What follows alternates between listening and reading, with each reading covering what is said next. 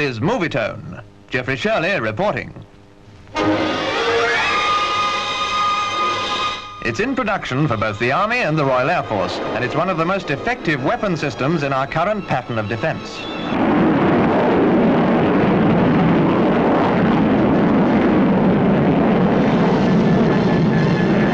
Here, above the guided weapons range at Woomera, the Thunderbird casts off its booster motors before continuing a trial flight to intercept a target.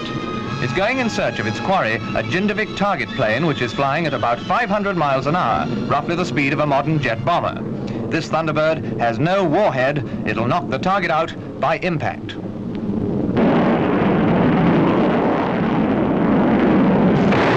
Thunderbird on target.